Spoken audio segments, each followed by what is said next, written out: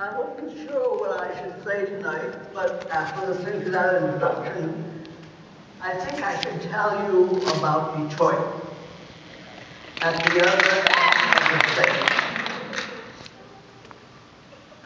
state. Detroit, I came to Detroit nearly 60 years ago in 1953. And I've lived most of that time in the same house where I still live, which the City Council recently designated a historic site because so many struggles affecting Detroit have taken place in that house. I think it's important that on the western side of the state, you should know what's happening on the east side. Because it is primarily a city of African Americans and Latinos and a growing number of Asian Americans.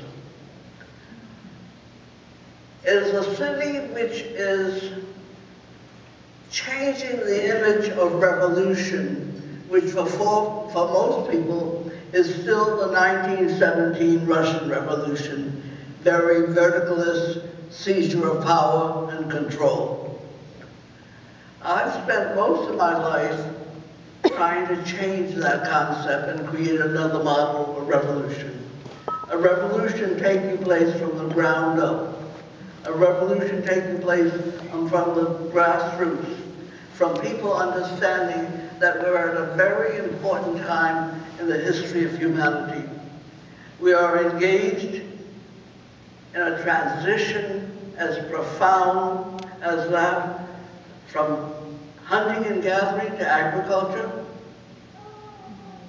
11,000 years ago, from agriculture to industry about 300 years ago, and now to a completely new kind of society which requires our reimagining everything. Work, how we grow our food, transportation, how we educate our children. It is a fantastic privilege and opportunity for all of us to participate in this great transition. In Detroit, what is happening is that people who are seeking for a new American dream, because they know that the old American dream is dead, are coming more and more. I want to give you just an idea of what's been happening in this last period in Detroit. Departments of urban planning and architecture are bringing their students to Detroit because they believe that they should be designing and planning for the next century and not for the old. Last week, we had 50 people who are involved in urban farming come to the Boggs Center. They have been brought together by people at the University of Wyoming, Cornell University, who are concerned with food justice and food dignity. Last night, we had disability activists from Georgia who came to the Boggs Center.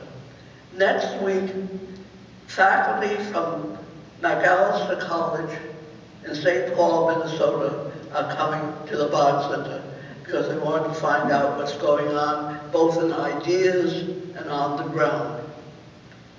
That's a very important thing to happen in this country and in this state. And I think we should be aware of it as you exercise enormous commitment, enormous imagination, and enormous energy in creating local economies. This is a historical transformation which is taking place in the world. We are living at a very extraordinary time. It's not only the Arab Spring, it's what's happening here in Grand Rapids, what's happening in Detroit. I want to help you think about that because when I came to Detroit in 1953, there's a lot of energy, a lot of hope. People had come there to work in the plant during the Second World War, that Detroit had been considered the arsenal of democracy. But even then what was taking place was the freeways were being built, enabling white people to leave the city and money and investment to leave the city. Very shortly, the Chrysler Jefferson plant at which my husband worked, with 17,000 employees, began to employ only 2,000 workers.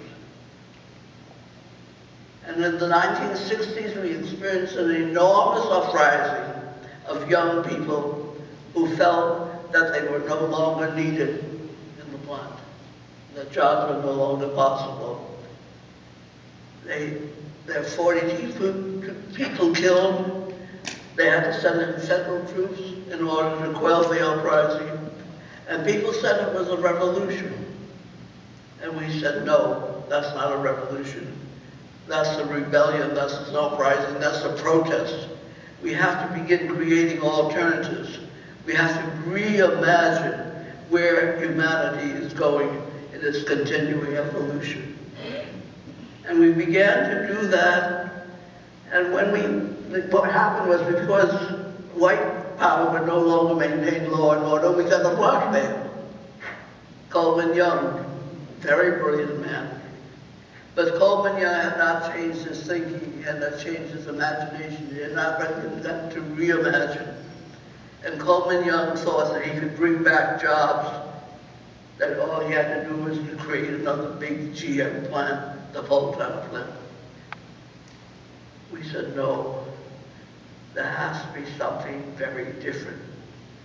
So we convened young people in a program called Detroit Summer. It was in order to redefine and rebuild and respirit the city of Detroit. And a lot of African-American elders who had seen the abandonment and the vacant lots in the city, not as blight, not just as filled with old tires, or old mattresses and dead cats, but places where you could begin to grow food for the community, begin to change the thinking of young people so they thought in terms of patience, change, taking patience, instead of as quick fixes. They came and joined with the young people. And the young people and they together triggered the most fantastic urban agricultural movement that's been seen. The kids began to reconnect with the earth and reconnect with their elders. And before long, they could see we started planting community gardens, and the community gardens expanded from a few dozen to 1,000. And the community gardens began ways to reorganize and rebuild the community. Over there is Beryl Thompson, who runs a garden called Feed and Free. The basic concept of which is that you cannot free yourself until you feed yourself. See, that garden is not just greens and cabbage and zucchini. It embodies an idea, an historical idea that you have to be self-reliant, that you have to do work that feeds yourself and frees you. And that's what's happening not only in gardening now, we're bringing back neighborhoods to the hood, we're replacing war zones with peace zones. We are taking advantage of the new technology to create new work and new culture.